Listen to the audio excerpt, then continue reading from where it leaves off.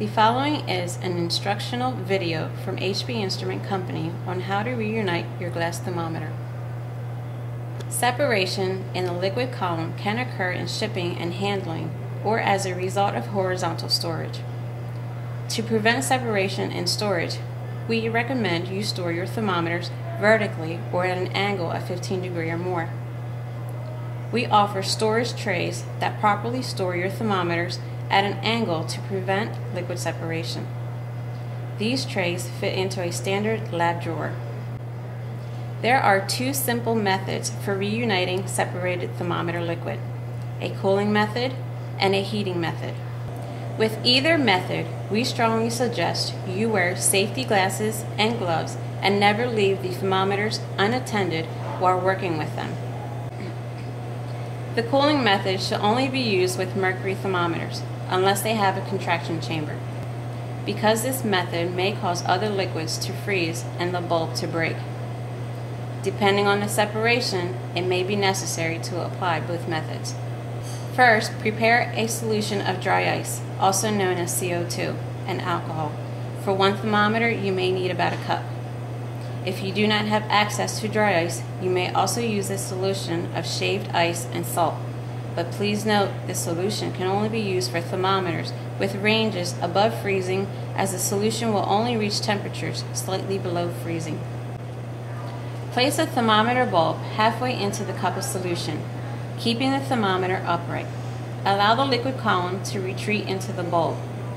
Once all the liquid has retreated into the bulb, swing the thermometer bulb down in an arc, forcing the entrapped gas above the column.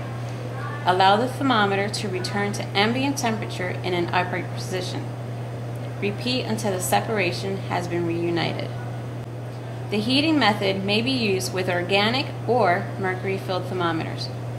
Again, we strongly suggest you wear safety glasses and gloves and never leave the thermometer unattended while working with them. Start by briefly heating the expansion chamber at the top of the thermometer. Next, rock the thermometer back and forth while heating the thermometer bulb in an upright position away from your face in warm liquid or over a soft flame. Do not put the bulb directly into the flame. The amount of heat required can be determined by the top of your scale. You will need just enough heat to allow the liquid column to rise slowly until the separated portion of the column enters the expansion chamber at the top of the thermometer. Overfilling the expansion chamber will break the thermometer. Try not to fill the expansion chamber more than 3/4 full.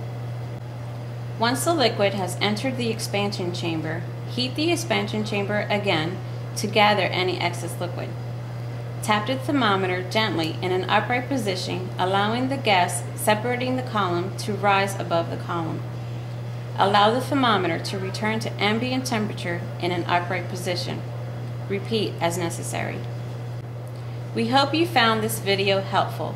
Please visit hbinstrument.com for more information regarding thermometer care.